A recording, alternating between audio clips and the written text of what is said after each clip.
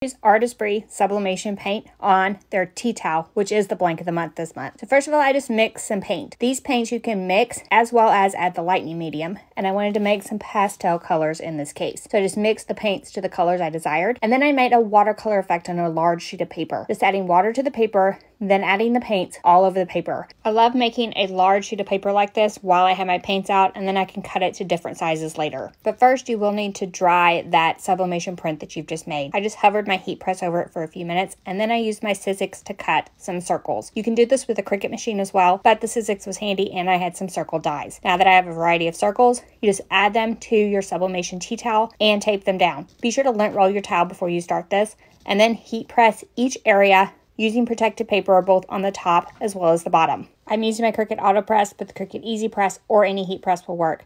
Then your sublimation tea towel is ready for a gift or to keep for yourself. Like, comment, and follow for more.